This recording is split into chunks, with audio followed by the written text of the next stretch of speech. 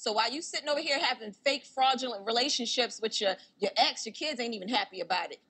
You sitting up here sitting like a darn fraud, bringing a different man onto the reunion every freaking year. I hope he's sitting behind you this year, Pastor Holy Whore. Ooh.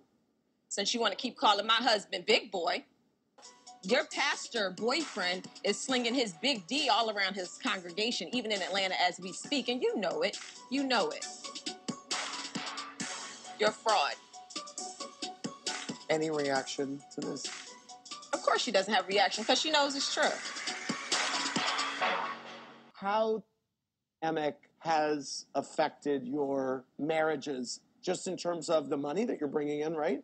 I mean, that little check ain't doing nothing compared to what Chris bring in. And he's not still bringing in that kind of money. He was. No, he still is. My husband's done well. His investment portfolio is great.